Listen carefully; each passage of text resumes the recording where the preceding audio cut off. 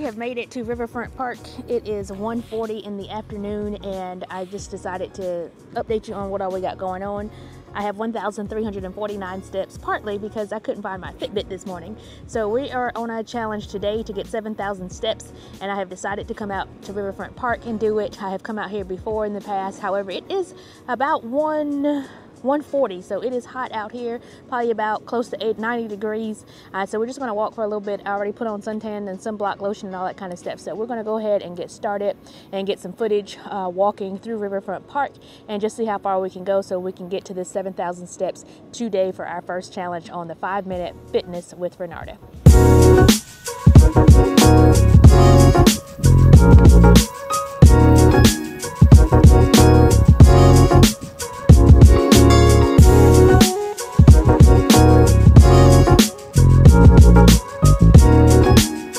So it is extremely hot out here, so I'm staying up under these nice trees that has a little bit of shade to offer. So just gonna make sure we get as many steps as we can, but consistently I want to be able to at least hit 7,000 steps per day. And so I thought the best way today to start this off was to hit a trail, whereas when you walk down it you have to come back, so you're automatically gonna get double steps or double work. But I really wish I would have came out earlier because it is hot, but we're gonna make it do what it do.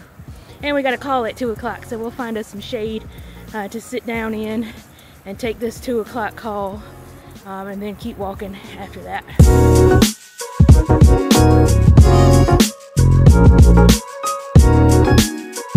Okay, so real briefly, it is 4:05. I have 5,898 steps.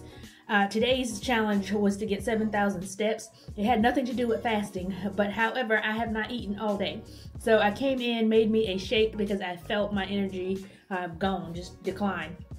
So I made this shake. We'll talk about Herbalife another time, but this is a strawberry shortcake and chocolate protein Herbalife shake that I just had to suck down because I am hungry. I have no energy. That heat took everything and then some out of me.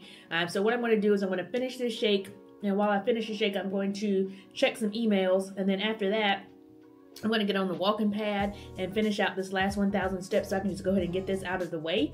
And then I'll go shower and then proceed with the rest of my day.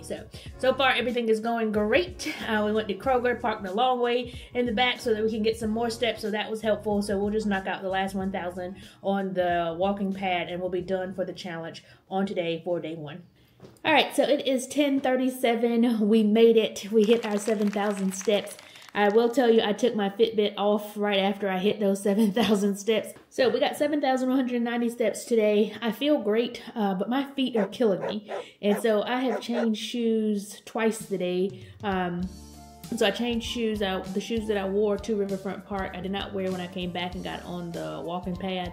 My feet were just killing me too bad. So I did change shoes, but this is always how it is whenever I start back trying to exercise, but it will get better. The one thing that I should not have done today was walk out in that heat.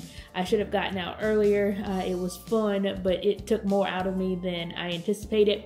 And so I'm glad I went ahead and got on the walking pad when I got home just to knock out those 7,000 steps because my energy level did drop drastically. Another thing, I didn't plan my meals the way I should have, so therefore I didn't eat until too late, and that was a big no-no.